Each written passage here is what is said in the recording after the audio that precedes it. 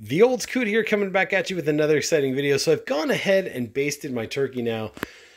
If you've been following along in this series, what I did was I cooked the turkey for an hour and 10 minutes at 425 degrees Fahrenheit, right? No, never opened the door at all. Just let it do its thing for an hour and 10 minutes. Pulled it out, and then we did a temperature reading. And what I was aiming for, I'll put links to all the stuff down below in the description, by the way. But what I'm looking for is a temperature in about the thickest part of the thigh. So I go under the skin and then into the meat at the thickest part of the thigh. And I'm looking for a temperature reading of 165. We hit that. I think we were 165, 170-ish, which is totally fine. If you're a little over, it's okay. But if you're a little under, you might want to put the turkey back in for another, 5-10 minutes or whatever and see what's going on.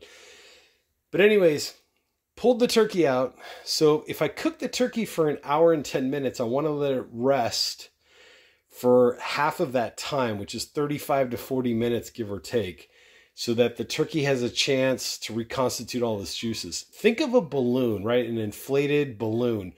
If you start carving into the balloon, you're going to pop the balloon. And it's the same concept with the turkey. You want to carve the turkey after the juices have had a chance to reconstitute, right? So that way you don't cut the turkey and then all the juices run out. Does that make sense? I hope that makes sense. Anyways, you can baste anytime after you've taken the turkey out of the oven. So what I did was I went in with the OXO Good Grips baster. I like this one because it lays flat, right? It's got some feet on the bottom here, so it just lays flat and it doesn't roll around on you. And also the tip comes back up so no juices run out from the end. The tip comes up. That's what she said. Anyways, then I've got my other basting brush here. I'll put links to this down below in the description. But basically it was, I went in here. I went in through the hole here. Love this cooling rack, by the way. Poured the juice on, right? And then came back with the basting brush and just painted. It's like painting a picture, right? So if you noticed in the other video when I pulled the turkey out, the skin was pretty dry and it was pretty crackly. This now is just going to make everything look beautiful so that when your guests arrive or whatever you're doing your Thanksgiving turkey, it looks nice and gorgeous. Just sitting either on top of the oven like this, cooling and continuing to do its thing.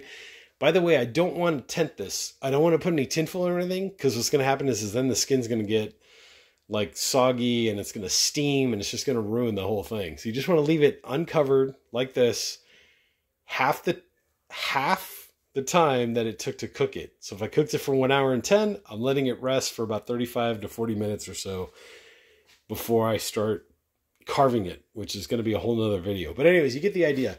So dip, right? Dip, suck, spread, right? Then take our brush and paint, right? And just paint your turkey. You get the idea, right? I've already done this, but you get the idea of how it should be. And then just let this rest. When the turkey is in the oven, I'm not basting. I'm not opening that door whatsoever. I want it to have a nice thorough cook. So I baste after I pulled the turkey out of the oven. Anyways, if you like what you're seeing, hit that like button, hit the subscribe button down there below, hit the notification bell if you want to be notified when future videos come out. Also hit the comment section if you have any comments or questions.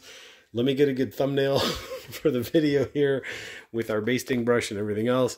There's going to be our thumbnail for the video. But anyways, you get the concept and you get the idea of what we're trying to do here.